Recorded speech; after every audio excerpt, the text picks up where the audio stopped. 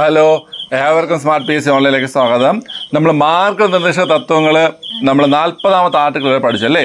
Okay, ഇനി 41 മുതൽ 51 article പഠിക്കണം. ഇമ്പോർട്ടൻ്റ് ആണ്, വളരെ ഇമ്പോർട്ടൻ്റ് ആണ്. ധാരാളം ചോദ്യങ്ങൾ റീസെൻ്റ് ആയിട്ട് വന്നൊരു ഭാഗമാണ് 41 മുതൽ 51 ആർട്ടിക്കിൾ കേട്ടോ. അപ്പം നമ്മൾ ഇന്ന് അതാണ് പഠിക്കാൻ പോകുന്നത്. ഓക്കെ, അപ്പോൾ അതിൻ്റെ PDF വീഡിയോയുടെ കൂടെ തന്നെ വരും. നമ്മൾ ലക്ഷ്യ റാങ്ക് ഫയലും പിന്നെ അല്ലാതുള്ള കാര്യങ്ങളൊക്കെ യൂസ് ചെയ്താണ് പഠിക്കുന്നത് കേട്ടോ. എക്സ്ട്രാ പോയിൻ്റൊക്കെ വരുന്നുണ്ട്. അപ്പോൾ ആ വരുന്ന PDF ഉണ്ടല്ലോ, നിങ്ങളത് ഓപ്പൺ ചെയ്ത് വെച്ചോണം. കാരണം ഞാൻ പഠിപ്പിച്ച് കഴിഞ്ഞിട്ട് ഇവിടെ ചോദ്യം ചോദിക്കും. ആ സമയത്ത് നിങ്ങളും ആ PDF ഒക്കെ ഒന്ന് ഓപ്പൺ ചെയ്ത് പഠിച്ചിട്ട് വീഡിയോ പൗസ് ചെയ്തിട്ട് അതൊന്ന് ഓപ്പൺ ചെയ്ത് പഠിക്കണം. അതിനുശേഷം എന്ത് ചെയ്യണം, ഞാൻ ചോദിക്കുമ്പോൾ ഉത്തരം പറയാൻ ശ്രമിക്കുക. അപ്പോൾ അത്രേ പറയുള്ളൂ. നമുക്ക് നേരെ ക്ലാസ്സിലേക്ക് പോകാം. ഒരു കാര്യം കൂടെ, നമുക്ക് LDCക്ക് വേണ്ടിയിട്ട് ഓൺലൈൻ ഓഫ്ലൈൻ ക്ലാസ്സുകളുണ്ട്. അതിൽ ജോയിൻ ചെയ്യാൻ താല്പര്യമുണ്ടെങ്കിൽ ഡിസ്ക്രിപ്ഷനിൽ മാനേജർ നമ്പറുണ്ട്, അതിലോട്ട് കോൺടാക്ട് ചെയ്താൽ മതി കേട്ടോ. ഡിസ്ക്രിപ്ഷനിൽ തന്നെയാണ് നമ്മുടെ ടെലഗ്രാം ലിങ്ക് ഉള്ളത്. അതിലോട്ട് ജോയിൻ ചെയ്താൽ നിങ്ങൾക്ക് ഈ PDF ക്ലാസ്സും എല്ലാം കൃത്യമായി കിട്ടും. ഓക്കെ, ശരി, ക്ലാസ്സിലേക്ക് പോകാം. ഇത് നമ്മുടെ നിർദ്ദേശ തത്വങ്ങൾ ക്ലാസ്സിൽ നമ്മൾ ആർട്ടിക്കിൾ 40 വരെ പഠിച്ചു. ആർട്ടിക്കിൾ 40 എന്താണ്? പഞ്ചായത്തുകളുടെ രൂപീകരണം. ഓക്കെ, പുതിയ പഞ്ചായത്തുകൾ നിർത്തി പറയേണ്ട ആവശ്യമുണ്ടോ? കുഴപ്പമില്ല, പുതിയ പഞ്ചായത്തുകളുടെ രൂപീകരണം. നമുക്കിനി അടുത്ത് പഠിക്കേണ്ട ആർട്ടിക്കിൾ 41 മുതൽ 51 വരെയാണ് പഠിക്കേണ്ടത് കേട്ടോ. ഓക്കെ, നോക്കിക്കോ.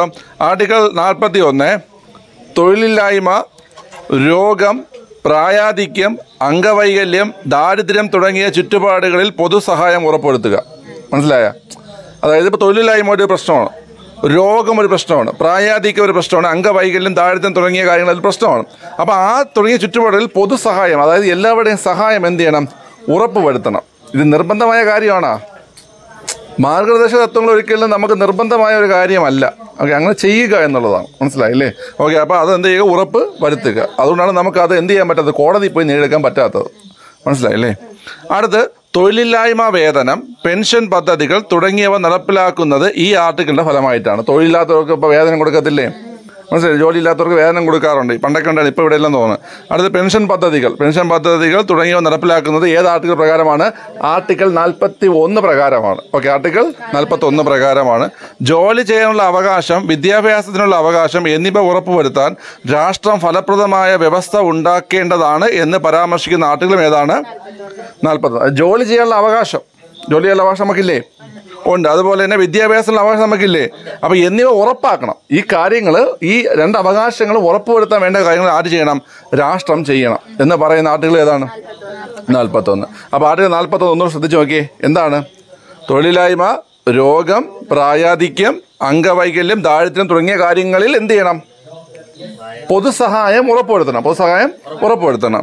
അതുപോലെ തന്നെ 41 പറയുന്നു തൊഴിലില്ലായ്മ വേതനം, പെൻഷൻ പദ്ധതികളൊക്കെ ഈ ആർട്ടിക്കിൾ പ്രകാരമാണ് എന്ത് ചെയ്യുന്നത്? തൊഴിലില്ലായ്മ വേതനം, അതിൽ പെൻഷൻ പദ്ധതി എന്നിവ എന്ത് ചെയ്യണം? ഈ ആർട്ടിക്കിൾ പ്രകാരമാണ് ചെയ്യുന്നത്. മനസ്സിലായില്ലേ? ഓക്കെ, പിന്നെ പറഞ്ഞ കാര്യമാണ് എന്താണ്? ജോലി ചെയ്യാനുള്ള അവകാശം, അതുപോലെ തന്നെ വിദ്യാഭ്യാസത്തിനുള്ള അവകാശം. ഈ രണ്ട് അവകാശങ്ങൾക്ക് വേണ്ടിയിട്ടുള്ള വ്യവസ്ഥകൾ ആര് തയ്യാറാക്കണം? ഈ അവകാശം നേടിയെടുക്കാനുള്ള വ്യവസ്ഥകൾ ആര് തയ്യാറാക്കണം? രാഷ്ട്രം തയ്യാറാക്കണം. ഇതാണ് ആർട്ടിക്കിൾ 41. നിങ്ങൾക്ക് മനസ്സിലായി ആർട്ടിക്കിൾ 41 എന്താണെന്ന്? സിമ്പിളായിട്ടൊന്ന് ഓർത്തിരിക്കുക. ആവശ്യമുള്ള പോയിന്റ് എഴുതി പഠിക്കണം കേട്ടോ. നിങ്ങൾ തന്നെ പറയണത് വീഡിയോ കാണുന്ന ആൾക്കാർക്ക്. അടുത്ത ആർട്ടിക്കിൾ 42, ആർട്ടിക്കിൾ 42. ഓക്കെ, നീതിപൂർവവും മനുഷ്യോചിതപരവുമായ തൊഴിൽ സാഹചര്യം ഉറപ്പുവരുത്തുക, പ്രസവ ആനുകൂല്യങ്ങൾ ഉറപ്പുവരുത്തുക. മനസ്സിലായില്ലേ? അതായത് നീതിപൂർവവും മനുഷ്യോചിതപരവുമായ തൊഴിൽ സാഹചര്യം ജോലി കൊടുത്താൽ മാത്രം പോരാ. മനസ്സിലായില്ലേ? ആ ജോലി എങ്ങനെയായിരിക്കണം? നീതിപൂർവമായിട്ടുള്ള ജോലിയായിരിക്കണം. മനസ്സിലായില്ലേ? അതുപോലെ മനുഷ്യോചിത, അതായത് മനുഷ്യന് ഉചിതമായ കാര്യങ്ങളായിരിക്കണം. അതുപോലെ എന്താണ്? സ്ത്രീകൾക്ക് എന്ത് കൊടുക്കണം? പ്രസവ ആനുകൂല്യം കൊടുക്കണം. ഓക്കെ, അപ്പോൾ അതാണ് ഇതിൽ പറയുന്നത്, ആർട്ടിക്കിൾ 42 പറയുന്നത് കേട്ടോ. Okay, the payment of gratuity act 1972, maternity benefit act 1961 തുടങ്ങിയവ നടപ്പിലാക്കിയത് ഏത് ആർട്ടിക്കിളിൻ്റെ ഫലമായിട്ടാണ്? ആർട്ടിക്കിൾ 42 ഫലമായിട്ടാണ്. ഏതൊക്കെ കുട്ടികളെ? The payment of gratuity act. എന്താണ്? The payment of gratuity act, maternity benefit act കേട്ടാ. ഈ പേയ്മെൻറ്റ് ഓഫ് ഗ്രാറ്റുവിറ്റി ആക്ട് ഏത് വർഷം എന്നറിയാവോ? 1900 ഞാൻ പറഞ്ഞായിരുന്നു 1972 കേട്ടോ. Payment of gratuity act 1972, maternity benefit act 1961, maternity benefit act 1961 തുടങ്ങിയവ നടപ്പിലാക്കുന്നത് ഏത് ആർട്ടിക്കിളിൻ്റെ ഫലമായിട്ടാണ്? ആർട്ടിക്കിൾ 42 ഫലമായിട്ടാണ് നടപ്പിലാക്കുന്നത്. നിങ്ങൾക്ക് മനസ്സിലായി? ഓക്കെ, ശരി. അപ്പം നമുക്ക് ഈ 1961 തന്നെ ഒരു പ്രധാനപ്പെട്ട സ്ത്രീകൾക്ക് വേണ്ടിയിട്ടുള്ള, അല്ലെങ്കിൽ സ്ത്രീകളെ സംരക്ഷിക്കാൻ വേണ്ടി പ്രധാനപ്പെട്ട നിയമം വന്നിട്ടുണ്ട്. ഏതാണ്? ഡൗറി പ്രൊഹിബിഷൻ ആക്ട്, സ്ത്രീധന നിരോധന നിയമം. ഏതാണ്? സ്ത്രീധന നിരോധന നിയമം. സ്ത്രീധന നിരോധന നിയമം നമ്മുടെ രാജ്യത്ത് നിലവിൽ വന്ന വർഷം ഏതാണ്? 1961 കേട്ടോ. Dowry provision act. അപ്പോൾ അടുത്തത് 61 തന്നെയാണ് മെറ്റേണിറ്റി ബെനിഫിറ്റ് ആക്ട്. പ്രസവാനുകൂല്യങ്ങൾ സംരക്ഷിക്കുന്നതിന് വേണ്ടിയിട്ടുള്ള ആക്ട് മെറ്റേണിറ്റി ബെനിഫിറ്റ് ആക്ട് ഏത് വർഷം? 1961. The payment of gratuity act ഏത് വർഷം? 1972. ഈ രണ്ട് ആക്ടുകളും ഫോം ചെയ്തിരിക്കുന്നത് ഏത് ആർട്ടിക്കിൾ പ്രകാരമാണ്? 42. പെൻഷൻ പദ്ധതികളും തൊഴിലില്ലായ്മ വേതനങ്ങളും ഒക്കെ നൽകുന്നത് ഏത് ആർട്ടിക്കിൾ പ്രകാരമാണ്? ആർട്ടിക്കിൾ 41 പ്രകാരമാണ്. മനസ്സിലായല്ലോ? ജോബിന് മനസ്സിലായ? എന്ത് മനസ്സിലായി? പ്രസവാനുകൂല്യം വേദന ആർക്ക് വേദന? തൊഴിലില്ലായ്മ വേദന ഏത് ആർട്ടിക്കിൾ പ്രകാരം? 42. കൊല്ലടാവന 41. തൊഴിലില്ലായ്മ വേതനം പെൻഷൻ പദ്ധതിയിലൊക്കെ ആർട്ടിക്കിൾ 41. ഈ പറഞ്ഞ കാര്യങ്ങൾ ഏതൊക്കെയാണ്? ഈ പ്രസവാനുകൂല്യം അതുപോലെ തന്നെ നീതിപരമായ തൊഴിൽ സാഹചര്യം അതൊക്കെ ഏതിലാണ്? 42 കേട്ടോ. അടുത്ത ആർട്ടിക്കിൾ 43 തൊഴിലാളികളുടെ ഉപജീവനക്ഷമതമായ വേതനം. മനസ്സിലായില്ലേ? അതായത് ഇപ്പോൾ ഒരു ജോലി ചെയ്യണം എന്തിനു വേണ്ടിയിട്ടാണ് കേട്ടോ? നമ്മൾ ജോലി എന്തിനാണ്? നമ്മൾ കൂലി ജീവിക്കാണ്, നമുക്ക് ഉപജീവന മാർഗങ്ങളിൽ സാധ്യമാക്കാൻ വേണ്ടിയിട്ടാണ് നമ്മൾ ജോലി ചെയ്യുന്നത് അല്ലേ? അപ്പോൾ അതിന് ക്ഷമതയുള്ളൊരു വേതനം കൊടുക്കണ്ടേ? മനസ്സിലായി? അപ്പോൾ ഒരു ജോലി നമ്മൾ ചെയ്യുന്ന സമയത്ത് ആ ജോലിയുടെ വേതനം കൊണ്ട് തൊഴിലാളികൾക്ക് എന്ത് നടക്കണം? ഉപജീവനം നടക്കണം എന്ന് പറയുന്ന ആർട്ടിക്കിളാണ് ഏത്? ആർട്ടിക്കിൾ 43. ഏതാണ്? ആർട്ടിക്കിൾ 43. കുടിൽ വ്യവസായങ്ങളുടെ പ്രോത്സാഹനം എന്ന് പറയുന്ന ആർട്ടിക്കിളും ഏതാണ്? ആർട്ടിക്കിൾ 43. അപ്പോൾ കുടിൽ വ്യവസായങ്ങളുടെ പ്രോത്സാഹനം പറയുന്ന ആർട്ടിക്കിൾ ഏതാണ്? 43. മനസ്സിലായോ? അപ്പോൾ 43 രണ്ട് കാര്യങ്ങൾ എന്തൊക്കെയാണ്? തൊഴിലാളികളുടെ ഉപജീവന മാർഗത്തിന് ക്ഷമതയുള്ള വേതനം നൽകുക. മനസ്സിലായോ? തൊഴിലാളികളുടെ ഉപജീവന മാർഗത്തിന് ക്ഷമതയുള്ള വേതനം നൽകുക ആർട്ടിക്കിൾ 43. കുടിൽ വ്യവസായങ്ങളുടെ പ്രോത്സാഹനം നൽകുക ആർട്ടിക്കിൾ 43. മനസ്സിലായല്ലോ? അപ്പോൾ 3 ആർട്ടിക്കിൾ നമുക്ക് ഒന്നുകൂടെ പറഞ്ഞു നോക്കാം. 41 എന്താ പറയുന്നത്? തൊഴിലില്ലായ്മ, രോഗം, പ്രായാധിക്യം, അംഗവൈകല്യം, ദാരിദ്ര്യം തുടങ്ങിയ ചുറ്റുപാടുകളിൽ പൊതുസഹായം ഉറപ്പുവരുത്തുക. തൊഴിലില്ലായ്മ വേതനവും അതുപോലെ പെൻഷൻ പദ്ധതികളുമൊക്കെ ഏത് ആർട്ടിക്കിൾ പ്രകാരമാണ്? ആർട്ടിക്കിൾ 41 പ്രകാരമാണ്. അതുപോലെ ജോലി ചെയ്യാനുള്ള അവകാശവും വിദ്യാഭ്യാസത്തിനുള്ള അവകാശവും നമുക്കുണ്ട്. അപ്പോൾ അതിന് വേണ്ടിയിട്ടുള്ള വ്യവസ്ഥകൾ ആര് ചെയ്യണം? രാഷ്ട്രം ചെയ്യണം എന്ന് പറയുന്നത് ഏത് ആർട്ടിക്കിളിലാണ്? ആർട്ടിക്കിൾ 41. ആർട്ടിക്കിൾ 42 പറയുന്നത് നീതിപൂർവവും മനുഷ്യോചിതപരവുമായ തൊഴിൽ സാഹചര്യങ്ങളും പ്രസവാനുകൂല്യങ്ങളും. അപ്പോൾ അതുമായി ബന്ധപ്പെട്ട് നമ്മൾ 2 ആക്ട് പറഞ്ഞു. ഒന്ന് the payment of gratuity act ഏത് വർഷം? 1972. അതുപോലെ തന്നെ മെറ്റേണിറ്റി ബെനിഫിറ്റ് ആക്ട് ഏത് വർഷം? 1961. ഇത് നടപ്പിലാക്കിയ ഏത് ആർട്ടിക്കിൾ പ്രകാരമാണ്? 42 പ്രകാരമാണ്. ആ കൂട്ടം നമ്മൾ ഒരു ആക്ട് കൂടെ പറഞ്ഞു. ഏതാണ്? Dowry provision act 1961. പിന്നെ തൊഴിലാളികൾക്ക് ഉപജീവനക്ഷമതമായ വേതനം നൽകണമെന്നും കുടിൽ വ്യവസായങ്ങൾ പ്രോത്സാഹിപ്പിക്കണമെന്നും പറയുന്ന ആർട്ടിക്കിൾ ഏതാണ്? 43. ഓക്കെ, മനസ്സിലായല്ലോ കുട്ടികളെ? അടുത്ത ആർട്ടിക്കിൾ 43 തന്നെ 2 കാര്യങ്ങളുണ്ട്. 43A-യും 43B-യും ഉണ്ട്. Okay, 43A എന്തെന്നറിയാവോ?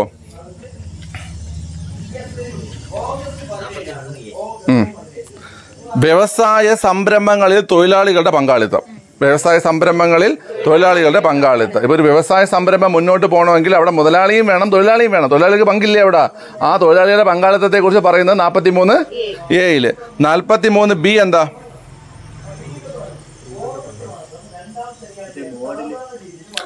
സഹകരണ സംഘങ്ങളുടെ ഉന്നമനം. Promotion of cooperative society. സഹകരണ സംഘങ്ങളുടെ ഉന്നമനം.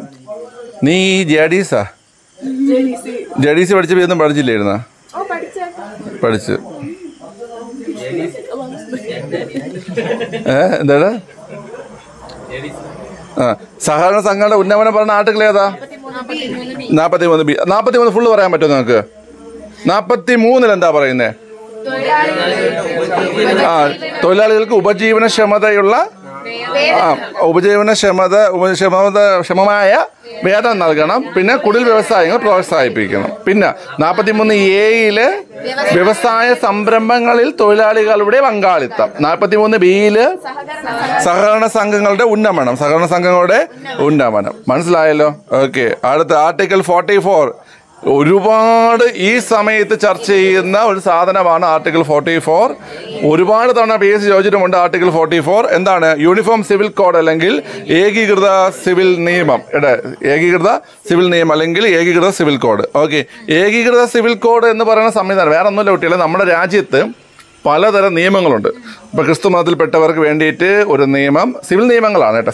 ക്രിമിനൽ നിയമങ്ങളല്ല, സിവിൽ നിയമങ്ങൾ. ഇപ്പം നമ്മുടെ രാജ്യത്ത് ക്രിമിനൽ നിയമങ്ങൾ എന്ന് പറഞ്ഞു കഴിഞ്ഞാൽ എല്ലാവർക്കും ഒരുപോലെ, നമ്മുടെ രാജ്യത്തെ ഏതൊരു പൗരനും ഒരുപോലെയാണ് ക്രിമിനൽ നിയമങ്ങൾ. പക്ഷേ സിവിൽ നിയമങ്ങൾ അങ്ങനെയല്ല. സിവിൽ നിയമങ്ങൾ ഈ മതവുമായിട്ട് ബന്ധപ്പെട്ട് വരുന്ന സമയത്ത് എന്ത് ചെയ്യും, മാറി മാറി വരും, ചെറിയ മാറ്റങ്ങളൊക്കെ ഉണ്ടാകും. അപ്പോൾ അതെല്ലാം കൂടെ ഒരുമിച്ചാക്കുന്നതാണ് ഏകീകൃത സിവിൽ കോഡ്. മനസ്സിലായി? ഏകീകൃത സിവിൽ കോഡ് നമ്മുടെ രാജ്യത്തുള്ള പല സിവിൽ നിയമങ്ങൾ, പ്രധാനപ്പെട്ട് വിവാഹം, വിവാഹമോചനം, ഈ പാരമ്പര്യ തുടർച്ചയുണ്ടല്ലോ, അതുപോലെ ദത്തെടുക്കൽ, ഇതുമായി ബന്ധപ്പെട്ട കാര്യങ്ങളാണ്. വിവാഹം, വിവാഹമോചനം, അതുപോലെ പാരമ്പര്യ തുടർച്ച, ദത്തെടുക്കൽ. ഓക്കെ, അപ്പോൾ ഇതിലൊക്കെയാണ് എന്ത് ചെയ്യുന്നത്, യൂണിഫോം സിവിൽ കോഡ് കൊണ്ടുവരുന്നത്. മനസ്സിലായ? അപ്പോൾ ഏകീകൃത സിവിൽ കോഡ് എന്ന് പറയുന്നത് അതാണ്. അത്രേ ഉള്ളൂ, അല്ല വേറെ ഒന്നുമല്ല. ഓക്കെ, സംവരണങ്ങൾ എടുത്ത് കളയുന്നു എന്ന് പറഞ്ഞു കഴിഞ്ഞാൽ ഈ പറഞ്ഞ കാര്യങ്ങളുള്ള സംവരണങ്ങളാണ്. മനസ്സിലായില്ലേ? ഇപ്പോൾ തന്നെ Hindu marriage act, Christian marriage act, Muslim marriage act, അങ്ങനെ പലതരം മാരേജ് ആക്ടുകളുണ്ട്. മനസ്സിലായി? അപ്പോൾ അതെല്ലാം കൂടെ ചേർത്ത് ഒറ്റ ഇതാക്കി മാറ്റുകയാണ്. മനസ്സിലായില്ലേ? അതാണ് എന്ത്, ഏകീകൃത സിവിൽ കോഡ്. ഏകീകൃത സിവിൽ കോഡുമായി ബന്ധപ്പെട്ട ആർട്ടിക്കിൾ ഏതാണ്? ആർട്ടിക്കിൾ 44 ഏകീകൃത സിവിൽ കോഡുള്ള ഏക ഇന്ത്യൻ സംസ്ഥാനം ഏതാ? ഗോവ. നിലവിലെ ഏകീകൃത സിവിൽ കോഡുള്ള ഒറ്റ ഇന്ത്യൻ സംസ്ഥാനമുള്ളത് ഏതാണ്? ഗോവയാണ്. ഏതാണ്? ഗോവയാണ്. ഓക്കെ, ഇന്ത്യയിലെ എല്ലാ പൗരന്മാർക്കും ബാധകമാകുന്ന സിവിൽ നിയമങ്ങളാണ് ഏകീകൃത സിവിൽ കോഡിൽ ഉദ്ദേശിക്കുന്നത്. സിവിൽ നിയമങ്ങളാണ്. ക്രിമിനൽ നിയമങ്ങൾ എല്ലാവർക്കും ഇപ്പോൾ ഇന്ത്യയിലുള്ള നിലവിലുള്ള ക്രിമിനൽ നിയമങ്ങൾ നമ്മുടെ എല്ലാവർക്കും എന്താണ്, ബാധകമാണ്. മനസ്സിലായി? പക്ഷേ സിവിൽ നിയമങ്ങൾ അങ്ങനെയല്ല. അത് ഒരുപോലെ ആക്കാനാണ് എന്ത് ചെയ്യുന്നത്, ഏകീകൃത സിവിൽ കോഡ് കൊണ്ടുവരുന്നത്. മനസ്സിലായില്ലേ? ഓക്കെ, ഇതിൻ്റെയൊക്കെ ആവശ്യം എന്താണെന്നറിയാമോ? നിങ്ങൾ കാലാപ്പാനി സിനിമ കണ്ടുണ്ടോ? കാലാപ്പാനി സിനിമയിൽ മോഹൻലാലിൻ്റെ ഡയലോഗ് പറയുന്നുണ്ട്, അതായത് ഭിന്നിപ്പിച്ച് ഭരിക്കുക എന്നൊരു വിത്ത് പാകിയിട്ടാണ് നമുക്ക് സ്വാതന്ത്ര്യം തന്നിട്ട് അവർ പോണത്. മനസ്സിലായില്ലേ? അതായത് പലരെയും പല ഭാഗത്താക്കിയിട്ടാണ് പോണത്. ഇപ്പോൾ ഏകദേശം സ്വാതന്ത്ര്യം കിട്ടി 70-75 വർഷങ്ങളായി. ഇപ്പോഴും ആൾക്കാർ എന്ത് ചെയ്യുന്നുണ്ട്, പല തട്ടുകളിലായിട്ട് നിൽക്കുന്നുണ്ട്, പല മതത്തിലും പല നിയമങ്ങളും അതും ഇതും. അപ്പോൾ അതെല്ലാം കൂടെ ചേർത്ത് ഒരൊറ്റ ഇന്ത്യ, ഇതാണ് എന്ത്, ഏകീകൃത സിവിൽ കോഡ്. മനസ്സിലായില്ലേ? രാഷ്ട്രീയപരമായിട്ട് തന്നെ പലരും എതിർക്കുന്നുണ്ട്. പക്ഷേ അത് നമ്മൾ ലോജിക്കലായിട്ട് ചിന്തിച്ച് കഴിഞ്ഞാൽ അതെന്താണ്, നല്ലൊരു കാര്യമാണ്. ഓക്കെ, ശരി, ക്ലിയർ ആണല്ലോ? അപ്പോൾ ആർട്ടിക്കിൾ 44 ഓക്കെയാണ്. അടുത്ത ആർട്ടിക്കിൾ 45. ഓക്കെ, ഏകീകൃത സിവിൽ കോഡിനെ കുറിച്ച് നിങ്ങളുടെ അഭിപ്രായം ഒന്ന് കമൻറ്റ് ചെയ്യണേ കുട്ടികളെ. നിങ്ങൾ അഭിപ്രായം പറയേണ്ട ആൾക്കാരാണ്. നമ്മൾ BSc പഠിക്കുന്നത് നമുക്ക് ജോലി കിട്ടാൻ വേണ്ടി മാത്രമല്ല, നമ്മുടെ അറിവ് വർദ്ധിക്കാനും നമ്മുടെ എന്താണ്, അഭിപ്രായങ്ങളുടെ ശക്തി വർദ്ധിക്കാനും വേണം. ഓക്കെ, സമൂഹത്തിൽ മാറ്റം കൊണ്ടുവരണമെന്ന് പണ്ടേ പറഞ്ഞിട്ടുണ്ട്. ആരൊക്കെ? കുറേ പേർ പറഞ്ഞിട്ടുണ്ട്. നവോദന നായകർ എന്ന് പറയും നമ്മൾ. ഓക്കെ, ശരി. അപ്പോൾ ആർട്ടിക്കിൾ 45 പറയുമ്പോൾ പ്ലീസ് കോപ്പറേറ്റ്, ശ്രദ്ധിക്കൂ, ഇവിടെ അങ്ങ് തകർക്കുകയാണ് അലച്ച്. ആർട്ടിക്കിൾ 45 6 വയസ്സിന് താഴെയുള്ള കുട്ടികൾക്ക് സംരക്ഷണവും വിദ്യാഭ്യാസവും നൽകണമെന്ന് അനുശാസിക്കുന്ന ആർട്ടിക്കിളാണ് ഏത്? 45. എത്ര വയസ്സിന് താഴെയുള്ളത്? 6 വയസ്സിന് താഴെ. അപ്പോൾ 4ഉം 5 എന്ന് പറഞ്ഞാൽ 6 വയസ്സിന് താഴെയല്ലേ? 45 എന്ന് പറഞ്ഞാൽ 6 വയസ്സിന് താഴെയുള്ള കുട്ടികൾക്ക് സംരക്ഷണവും വിദ്യാഭ്യാസവും നൽകണമെന്ന് അനുശാസിക്കുന്ന ഭരണഘടനാ വകുപ്പാണ് ഏത്? ആർട്ടിക്കിൾ 45. അപ്പോൾ എന്താണ് ആർട്ടിക്കിൾ 45? 6 വയസ്സിന് താഴെയുള്ള കുട്ടികൾക്ക് സംരക്ഷണവും വിദ്യാഭ്യാസവും നൽകണമെന്ന് അനുശാസിക്കുന്ന വകുപ്പ് ആർട്ടിക്കിൾ 45. ഓക്കെ, അപ്പോൾ നിങ്ങൾ 41 മുതൽ 45 വരെ പഠിച്ചു. ഓക്കെ, 40 എന്തായിരുന്നു? പഞ്ചായത്തുകളുടെ രൂപീകരണം. കേട്ടോ, ശരി. അപ്പം 41 തൊഴിലില്ലായ്മ, രോഗം, പ്രായാധിക്യം, അംഗവൈകല്യം, ദാരിദ്ര്യം തുടങ്ങിയ ചുറ്റുപാടുകളിൽ പൊതുസഹായം ഉറപ്പുവരുത്തണം. തൊഴിലില്ലായ്മ വേതനം, പെൻഷൻ പദ്ധതികളൊക്കെ ഏത് ആർട്ടിക്കിൾ പ്രകാരമാണ്? 41 ആർട്ടിക്കിൾ പ്രകാരമാണ്. ജോലി ചെയ്യാനുള്ള അവകാശം, വിദ്യാഭ്യാസത്തിനുള്ള അവകാശം എന്നിവ ഉറപ്പുവരുത്താൻ രാഷ്ട്രം ഫലപ്രദമായ വ്യവസ്ഥകൾ ഉണ്ടാക്കണം എന്ന് പറയുന്നതും ഏതാണ്? 41. നീതിപൂർവവും മനുഷ്യോചിതപരവുമായ തൊഴിൽ സാഹചര്യം ഉറപ്പുവരുത്തുക, പ്രസവാനുകൂല്യം ഉറപ്പുവരുത്തുക. ആർട്ടിക്കിൾ 42. ആർട്ടിക്കിൾ 42 ചുവട് പിടിച്ച് വന്ന നിയമങ്ങളാണ് 1972 the payment of gratuity act, അതുപോലെ തന്നെ 1961 മെറ്റേണിറ്റി ബെനിഫിറ്റ് ആക്ട്. ഓക്കെ, പിന്നെ നമ്മൾ പറഞ്ഞു ഡവറി പ്രൊവിഷൻ ആക്ട് ഏത് വർഷം? 1961 കേട്ടോ. അപ്പോൾ ആർട്ടിക്കിൾ 43 എന്താ പറയുന്നത്? തൊഴിലാളികൾക്ക് ഉപജീവനക്ഷമമായ വേതനം നൽകുക. ഓക്കെ, കുടിൽ വ്യവസായങ്ങൾ പ്രോത്സാഹിപ്പിക്കുക. ഓക്കെ, ആർട്ടിക്കിൾ 43A വ്യവസായ സംരംഭങ്ങളിൽ തൊഴിലാളികളുടെ പങ്കാളിത്തം. ആർട്ടിക്കിൾ 43B സഹകരണ സംഘങ്ങളുടെ ഉന്നമനം. ആർട്ടിക്കിൾ 44 ഏകീകൃത സിവിൽ നിയമം. ഏകീകൃത സിവിൽ നിയമം നിലവിലുള്ള സംസ്ഥാനം ഏതാണ്? ഗോവയാണ്. ആർട്ടിക്കിൾ 45 6 വയസ്സിന് താഴെയുള്ള കുട്ടികൾക്ക് സംരക്ഷണവും വിദ്യാഭ്യാസവും ഉറപ്പുവരുത്തുക. മനസ്സിലായല്ലോ? അപ്പോൾ അതാണ് ആർട്ടിക്കിൾ 45 വരെയുള്ള കാര്യങ്ങൾ. ആർട്ടിക്കിൾ 45 സെറ്റിൽ നിങ്ങൾക്ക്. ഓക്കെ, അടുത്ത 46 നോക്കാം. 46. ഓക്കെ, പോസറ്റെ. ആർട്ടിക്കിൾ 46. ആർട്ടിക്കിൾ 46 പട്ടികജാതി പട്ടികവർഗ വിഭാഗങ്ങളുടെയും മറ്റ് ദുർബല വിഭാഗങ്ങളുടെയും വിദ്യാഭ്യാസപരവും സാമ്പത്തികപരവുമായ താല്പര്യങ്ങൾ അഭിവൃദ്ധിപ്പെടുത്തുക. അപ്പോൾ ആരുടെ പട്ടികജാതി പട്ടികവർഗ വിഭാഗങ്ങളുടെയും മറ്റ് ദുർബല വിഭാഗങ്ങളുടെയും വിദ്യാഭ്യാസപരവും സാമ്പത്തികപരമായ താല്പര്യങ്ങൾ എന്ത് ചെയ്യുക, അഭിവൃദ്ധിപ്പെടുത്തുക എന്ന് പറയുന്ന ഏതിലാണ്? ആർട്ടിക്കിൾ 46 അവരെ ഉപരിവർഗത്തിൻ്റെ ചൂഷണത്തിന് വിധേയമാകാതെ സംരക്ഷിക്കുക. മനസ്സിലായില്ലേ? ഈ പറഞ്ഞ ആൾക്കാരെ ഉപരിവർഗത്തിൻ്റെ ചൂഷണത്തിന് വിധേയമാകാതെ സംരക്ഷിക്കുക എന്ന് പറയുന്ന ആർട്ടിക്കിളും ഏതാണ്? 46. 45 6 വയസ്സിന് താഴെയുള്ള കുട്ടികളുടെ പഠനവും സംരക്ഷണവും. ആർട്ടിക്കിൾ 46 പട്ടികജാതി പട്ടികവർഗ വിഭാഗക്കാരുടെയും അതുപോലെ മറ്റ് ദുർബല വിഭാഗക്കാരുടെയും സംരക്ഷണം, അവരെ ഉപരിവർഗത്തിന്റെ ചൂഷണത്തിന് വിധേയമാകാൻ സംരക്ഷിക്കുക എന്ന് പറയുന്നത് ഏതാണ്? ആർട്ടിക്കിൾ 46 ആണ്. ആർട്ടിക്കിൾ 46 ആണ് കേട്ടോ. ഓക്കെ, അടുത്ത ആർട്ടിക്കിൾ അത് എളുപ്പമുള്ളതാണ്. ആർട്ടിക്കിൾ 47 പൊതുജനങ്ങളുടെ ആരോഗ്യ പുരോഗതി. പൊതുജനങ്ങളുടെ ആരോഗ്യ പുരോഗതി, പോഷക നിലവാരം, ജീവിത നിലവാരം എന്നിവ മെച്ചപ്പെടുത്തുന്നതിൽ രാഷ്ട്രത്തിന്റെ ഉത്തരവാദിത്തത്തെ സംബന്ധിക്കുന്ന അനുച്ഛേദം. ഇപ്പോൾ പൊതുജനങ്ങളുടെ ആരോഗ്യ പുരോഗതി മനസ്സിലായില്ലേ? അതായത് നമ്മുടെ ആരോഗ്യ പുരോഗതിയിലും പോഷക നിലവാരം, നമുക്ക് പോഷക മൂല്യമുള്ള ആഹാരം കിട്ടുന്നതിലും ജീവിത നിലവാരത്തിലും ഇതിലൊക്കെ ആർക്ക് ഉത്തരവാദിത്വം ഉണ്ട്? നമ്മുടെ രാഷ്ട്രത്തിന് ഉത്തരവാദിത്വം ഉണ്ട്. മനസ്സിലായില്ലേ? അതായത് എന്തൊക്കെ അങ്ങ് എഴുതി കൂട്ടണം. മറ്റേ ലെക്ചർ നോട്ടല്ല, മറ്റേ പത്രസമ്മേളനം വിളിക്കുക, മറ്റേ കുറേ ഇതൊക്കെ പൊതുജനാരോഗ്യം, പോഷക നിലവാരം ഇങ്ങനെ റഫായിട്ട് എഴുതി പോയാൽ doing well. Okay, U also doing well. Okay, കൊള്ളാം. 47 മനസ്സിലായോ? എന്താണ്? പൊതുജനങ്ങളുടെ ആരോഗ്യ പുരോഗതി, പോഷക നിലവാരം, ജീവിത നിലവാരം ഇതിലൊക്കെ ആർക്ക് ഉത്തരവാദിത്തമുണ്ട്? രാഷ്ട്രത്തിന് ഉത്തരവാദിത്തം ഉണ്ടെന്ന് പറയുന്നതാണ് ഏത്? 47. മദ്യനിരോധനം ഉൾപ്പെടുന്ന ആർട്ടിക്കിളാണ് ഏത്? ആർട്ടിക്കിൾ 47. ജോബിൻ കേട്ടല്ലോ, മദ്യനിരോധനം ഉൾപ്പെടുന്ന ആർട്ടിക്കിളാണ് ഏത്? ആർട്ടിക്കിൾ 47. എന്താണ്? അല്ല, നീ മറ്റേ സിവിൽ എക്സൈസ് ഓഫീസർ ക്ലാസ് എടുക്കുമ്പോൾ അത് പറയാൻ വേണ്ടിയിട്ട് കേട്ടോ. ഓക്കെ, അത് വേറൊന്നുമല്ല. രൂപീകരണം മുതൽ സമ്പൂർണ്ണ മദ്യനിരോധനം നടപ്പിലാക്കിയ സംസ്ഥാനമാണ് ഏത്? നമുക്ക് 1960 ഗുജറാത്ത് രൂപം കൊള്ളുന്നത്. 1960 രൂപം കൊണ്ട സംസ്ഥാനമാണ് ഏത്? ഗുജറാത്ത്. ആ രൂപീകരണ സമയം മുതൽ ഇന്ന് വരെയും സമ്പൂർണ്ണ മദ്യനിരോധനമുള്ള സംസ്ഥാനമാണ് ഏത്? ഗുജറാത്ത്. അട്ടപ്പാടി ഒരു ഡ്രൈ ലാൻഡാണ്. നിങ്ങൾ എപ്പോൾ പറഞ്ഞു? അയ്യപ്പനും കോശി സിനിമ കണ്ട പറഞ്ഞു. ഓക്കെ, എന്താണ്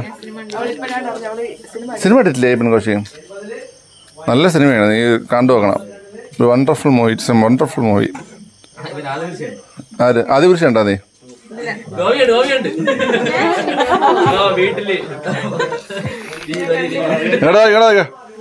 അടുത്ത ആർട്ടിക്കിൾ 48.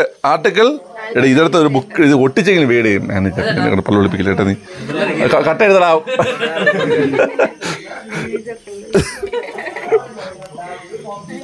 ആർട്ടിക്കിൾ 48 ഇങ്ങോട്ട് നോക്കുള്ളൂ. ആർട്ടിക്കിൾ 48 കേട്ടോ. ഗോവധ നിരോധനം കൃഷിയും മൃഗസംരക്ഷണവും. മനസ്സിലായില്ലേ? ഗോവധ നിരോധനം പണ്ട് മുതൽ, അത് നമ്മുടെ കോൺസ്റ്റിറ്റ്യൂഷൻ ഫോം ചെയ്ത സമയത്ത് നമ്മൾ ഇതിൽ ഉൾപ്പെടുത്തിയിരിക്കുന്ന ഒരു ആർട്ടിക്കിളാണ് ഏത്? ആർട്ടിക്കിൾ 48 ഗോവധ നിരോധനവും കൃഷിയും മൃഗസംരക്ഷണവും. കേട്ടോ, ഗോവധ നിരോധനവും കൃഷിയും മൃഗസംരക്ഷണവും. ഓക്കെ, ഗോവധ നിരോധന നിയമം നടപ്പിലാക്കിയ ആദ്യ സംസ്ഥാനം എന്നറിയാവോ? അതും ഗുജറാത്ത്. രൂപീകരണം മുതൽ സമ്പൂർണ്ണ മദ്യനിരോധനമുള്ള സംസ്ഥാനം ഏതാണ്? ഗുജറാത്ത്. മദ്യനിരോധനം പറഞ്ഞ ആർട്ടിക്കിൾ ഏതാ? 47 ആണ് കേട്ടോ. അതുപോലെ ഗോവധ നിരോധനം നടപ്പിലാക്കിയ ആദ്യ സംസ്ഥാനം ഏതാണ്? ഗുജറാത്താണ്. ഓക്കെ, അടുത്ത ആർട്ടിക്കിൾ 48A വനം വന്യമൃഗ സംരക്ഷണം പരിസ്ഥിതി സംരക്ഷണം. ഓക്കെ, വനം വന്യജീവി സംരക്ഷണം പരിസ്ഥിതി സംരക്ഷണം. ഓക്കെ, അടുത്ത ആർട്ടിക്കിൾ 49. ഒന്നല്ല, എന്താണ് 49? അതിന് പുരാവസ്തു സംരക്ഷണം നടത്താൽ മതി. ചരിത്ര സ്മാരകങ്ങളുടെയും ദേശീയ പ്രാധാന്യമുള്ള വസ്തുക്കളുടെയും സ്ഥലങ്ങളുടെയും സംരക്ഷണം. എന്താണ്? ചരിത്ര സ്മാരകങ്ങളുടെയും ദേശീയ പ്രാധാന്യമുള്ള വസ്തുക്കളുടെയും സ്ഥലങ്ങളുടെയും സംരക്ഷണമാണ് ഏത്? 49 പുരാവസ്തു സംരക്ഷണം നടത്താൽ. അപ്പം 47 മദ്യനിരോധനം, 48 ഗോവധ നിരോധനം, അതുപോലെ തന്നെ കൃഷിയും മൃഗസംരക്ഷണവും. ഓക്കെ, 48A വനം പരിസ്ഥിതി സംരക്ഷണം, വനം വന്യമൃഗ സംരക്ഷണം പരിസ്ഥിതി സംരക്ഷണം. 49 പുരാവസ്തു സംരക്ഷണം. ഓക്കെ, ആർട്ടിക്കിൾ 50 വളരെ വളരെ ഇമ്പോർട്ടൻ്റ് ആണ്. ആർട്ടിക്കിൾ 50 നമുക്കറിയാം, നമ്മുടെ രാജ്യത്ത് ഗവൺമെന്റിന് 3 വിഭാഗങ്ങളുണ്ട്. കാര്യനിർവഹണ വിഭാഗം, നിയമനിർമ്മാണ വിഭാഗം, നീതിന്യായ വിഭാഗം എന്ന് 3 വിഭാഗങ്ങളുണ്ട്. ഇതിൽ നീതിന്യായ വിഭാഗം എന്താണ്? സ്വതന്ത്രമാണ്, ഒറ്റയ്ക്കാണ് നിൽക്കുന്നത്. അപ്പോൾ സ്വതന്ത്ര നീതിന്യായ വ്യവസ്ഥയുള്ള രാജ്യമാണ് ഏത്? നമ്മുടെ ഇന്ത്യ. സ്വതന്ത്ര നീതിന്യായ വ്യവസ്ഥയുള്ള രാജ്യമാണ് ഏത്? ഇന്ത്യ. ഓക്കെ. നീതിന്യായ വിഭാഗത്തെ കാര്യനിർവഹണ വിഭാഗത്തിൽ നിന്ന് വേർതിരിക്കണമെന്ന് അനുശാസിക്കുന്ന ആർട്ടിക്കിൾ ഏതാണ്? ആർട്ടിക്കിൾ 50 ആണ്. മനസ്സിലായ? നീതിന്യായ വിഭാഗത്തെ എന്തിൽ നിന്ന് വേർതിരിക്കണമെന്ന്? കാര്യനിർവഹണ വിഭാഗത്തിൽ നിന്ന് വേർതിരിക്കണമെന്ന് അനുശാസിക്കുന്ന ആർട്ടിക്കിൾ ഏതാണ്? ആർട്ടിക്കിൾ 50 ആണ്. ഏതാണ്? ആർട്ടിക്കിൾ 50 ആണ്. നിങ്ങൾക്ക് മനസ്സിലാവുന്നുണ്ട്? ആർട്ടിക്കിൾ 50. ഓക്കെ, ശരി. അടുത്ത് ആർട്ടിക്കിൾ 51 കേട്ടോ. അന്താരാഷ്ട്ര സമാധാനവും സുരക്ഷിതത്വവും അഭിവൃദ്ധിപ്പെടുത്തുന്നതിന് പ്രയത്നിക്കേണ്ടതാണ് എന്ന് പറയുന്നത്. അത് നമ്മൾ അന്താരാഷ്ട്ര സമാധാനവും സുരക്ഷിതവും നമ്മൾ ഉറപ്പാക്കണം എന്ന് പറയുന്നത് ആർട്ടിക്കിൾ 51. ആർട്ടിക്കിൾ 51 അന്താരാഷ്ട്ര സമാധാനം ഉറപ്പുവരുത്തുക. അന്താരാഷ്ട്ര സമാധാനം ഉറപ്പുവരുത്തുക. Promotion of international piece and security. മനസ്സിലായില്ലേ? അന്താരാഷ്ട്ര സമാധാനവും സുരക്ഷയും ഉറപ്പുവരുത്തുക എന്ന ആർട്ടിക്കിളാണ് ആർട്ടിക്കിൾ 51. അപ്പം 46 പറഞ്ഞേ. പട്ടികജാതി പട്ടികവർഗ വിഭാഗങ്ങളുടെയും മറ്റ് ദുർബല വിഭാഗങ്ങളുടെയും വിദ്യാഭ്യാസപരവും സാമ്പത്തികപരവുമായ കാര്യങ്ങൾ എന്ത് ചെയ്യുക? അഭിവൃദ്ധിപ്പെടുത്തുക. പിന്നെ എന്താണ്? ഉപരിവർഗം അവരെ ഉപദ്രവിക്കാതെ നോക്കണം. മനസ്സിലായില്ലേ? ഓക്കെ. ആർട്ടിക്കിൾ 47 എന്താ പറയുന്നത്? പൊതുജനങ്ങളുടെ ആരോഗ്യ പുരോഗതി, പോഷക നിലവാരം, ജീവിത നിലവാരം എന്നിവയിൽ ആർക്ക് ഉത്തരവാദിത്തമുണ്ട്? രാഷ്ട്രത്തിന് ഉത്തരവാദിത്തമുണ്ട്. മദ്യനിരോധനം ഉൾപ്പെടുന്നത് ആർട്ടിക്കിൾ 47 രൂപീകരണം മുതൽ തന്നെ മദ്യനിരോധനമുള്ള സംസ്ഥാനമാണ് ഏത്? ഗുജറാത്ത്. ഓക്കെ. അടുത്ത് നമ്മൾ പറഞ്ഞത് 48 ഗോവധ നിരോധനവും കൃഷി മൃഗസംരക്ഷണവും. ഓക്കെ. ഗോവ നിരോധനം, കൃഷി, മൃഗസംരക്ഷണം. ഗോവ നിരോധനം ആദ്യം നടപ്പിലാക്കിയത് ഗുജറാത്താണ്. ആർട്ടിക്കിൾ 48A എന്താണ്? വനം, വന്യജീവി സംരക്ഷണം, പരിസ്ഥിതി സംരക്ഷണം. ഓക്കെ. 49 പുരാവസ്തു സംരക്ഷണം. 50 കാര്യനിർവഹണ വിഭാഗത്തെയും നീതിന്യായ വിഭാഗത്തെയും വേർതിരിച്ച് നിർത്തുക. സ്വതന്ത്ര നീതിന്യായ വ്യവസ്ഥയാണ് നമ്മുടെ രാജ്യത്തുള്ളത്. ഓക്കെ. അതിൽ ആർട്ടിക്കിൾ 51 അന്താരാഷ്ട്ര സമാധാനവും സുരക്ഷയും. ഓക്കെ, ഇത്രയും മനസ്സിലായല്ലോ. ഓക്കെ. അപ്പോൾ അടുത്ത് ഇതിൽ പഠിക്കാനുള്ളത് എന്ന് പറഞ്ഞു കഴിഞ്ഞാൽ, ഇതിൽ ഇപ്പം നമ്മൾ പറഞ്ഞിട്ടില്ലേ, ഈ മാർഗനിർദ്ദേശ തത്വങ്ങൾ 3 തരത്തിലുണ്ട്. അതായത് സോഷ്യലിസ്റ്റ് ആശയങ്ങളുണ്ട്, ഗാന്ധിയൻ ആശയങ്ങളുണ്ട്, ലിബറൽ ആശയങ്ങളുണ്ട്. ഓക്കെ. നമ്മളപ്പോൾ ലിബറൽ ആശയങ്ങളും ഗാന്ധിയൻ ആശയങ്ങളും എന്ത് ചെയ്താൽ മതി? ജസ്റ്റ് നോക്കി വെച്ചിരുന്നാൽ മതി കേട്ടോ. അപ്പം ബാക്കിയുള്ളതെല്ലാം എന്താണ്? സോഷ്യലിസ്റ്റ് ആശയങ്ങളാണ് കേട്ടോ. ഓക്കെ. ആദ്യം ഞാൻ ഗാന്ധിയൻ ആശയങ്ങൾ പറഞ്ഞുതരാം. ഗാന്ധിയൻ ആശയങ്ങൾ ആർട്ടിക്കിൾ 40 എന്താണ്?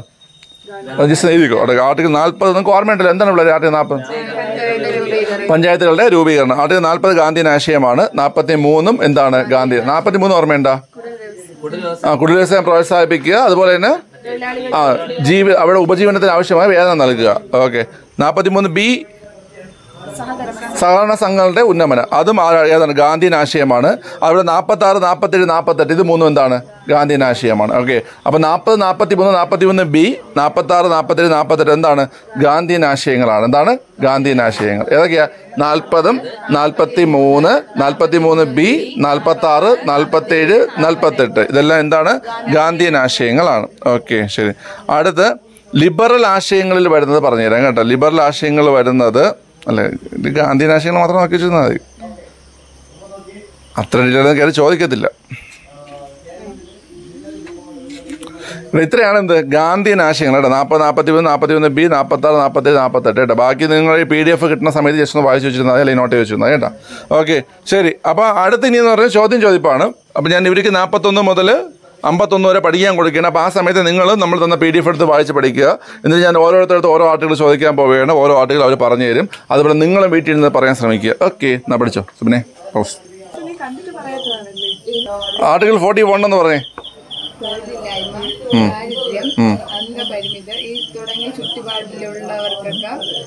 പൊതുസഹായം ഉറപ്പുവരുത്തണം. പെൻഷൻ പദ്ധതികൾ, തൊഴിലില്ലായ്മ വേതനം ഇതുമായിട്ട് ബന്ധപ്പെട്ടിരിക്കുന്നു. അവകാശങ്ങളാണ്. അതിന് വേണ്ടിയിട്ടുള്ള സാഹചര്യം രാഷ്ട്രം ഒരുക്കണം. ഇതാണ് ആർട്ടിക്കിൾ 41. ഓക്കെ, ശരി. അവിടെ 42 എന്താ?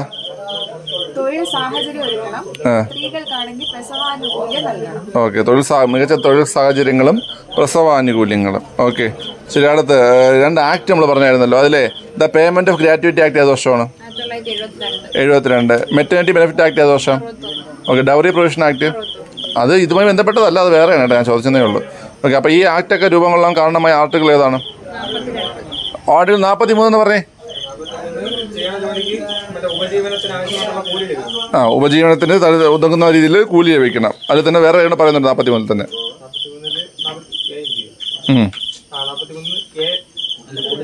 കുടിൽ വ്യവസായം പ്രോത്സാഹിക്കണം. 41A വ്യവസായ സംരംഭങ്ങൾ തൊഴിലാളികളുടെ പങ്കാളിത്തം. 41B ഉയരണോ? സഹകരണ സംഘങ്ങളുടെ ഉന്നമനം. 44 ഏകീകൃത സിവിൽ കോഡ് നിലവിലുള്ള സംസ്ഥാനം ഏതാ? ഗോവ. ഓക്കെ. 45 എന്താ?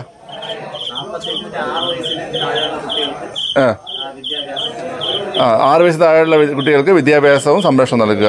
46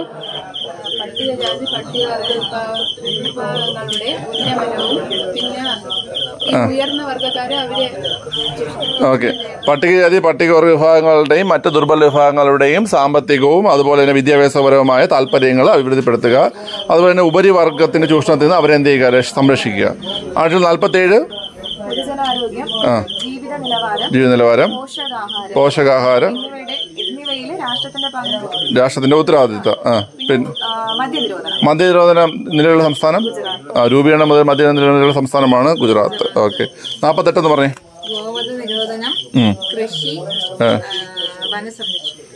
മൃഗസംരക്ഷണം. ഓക്കെ. ഗോവനിരോധനം, കൃഷി, മൃഗസംരക്ഷണവും. ഗോവനിരോധനം നടപ്പിലാക്കിയ ആദ്യ ഇന്ത്യൻ സംസ്ഥാനം ഗുജറാത്ത്. ആർട്ടിക്കിൾ 48A എന്ന് പറഞ്ഞേ. വനം, വന്യമൃഗ സംരക്ഷണം, പരിസ്ഥിതി സംരക്ഷണം. 49 ദേശീയ പ്രാധാന്യമുള്ള വസ്തുക്കളുടെയും ചരിത്ര സ്മാരകങ്ങളുടെയും സ്ഥലങ്ങളുടെയും സംരക്ഷണം. ഓക്കെ. ആർട്ടിക്കിൾ 50 വേർതിരിക്കുക. ആർട്ടിക്കിൾ 51 സമാധാനവും സുരക്ഷയും. ഓക്കെ, ശരി. അപ്പോൾ അത്രയാണ് നമ്മൾ പഠിച്ചത്. അപ്പോൾ ഇത്രയാണ് മാർഗ്ഗനിർദ്ദേശ തത്വങ്ങളുമായി ബന്ധപ്പെട്ട ആർട്ടിക്കിളുകൾ വരുന്നത്. ഓക്കെ, ശരി. അപ്പോൾ ഇതിൻ്റെ കൂടെ തന്നെ PDF-ൽ കുറച്ച് എക്സ്ട്രാ പോയിന്റ്സ് ഉണ്ട്. അത് നിങ്ങൾ എന്ത് ചെയ്യണം? ഒന്ന് വായിച്ച് വെച്ചോണം. പ്രധാനപ്പെട്ട ആർട്ടിക്കിൾസ് നമ്മൾ 36 മുതൽ 51 വരെയും പഠിച്ചിട്ടുണ്ട്. ഓക്കെ, അപ്പോൾ അത്രയേ പറയാനുള്ളൂ. നമുക്ക് മറ്റൊരു ക്ലാസ്സുമായി അടുത്തൊരു വീഡിയോയിൽ കാണാം. അതുവരേക്കും ടാറ്റ, ബൈ ബൈ. ടാറ്റ കൊടുക്കും പിള്ളേർ. നിങ്ങൾ ടാറ്റ കൊടുക്കാത്തണ്ടേ? ഓക്കെ, ശരി.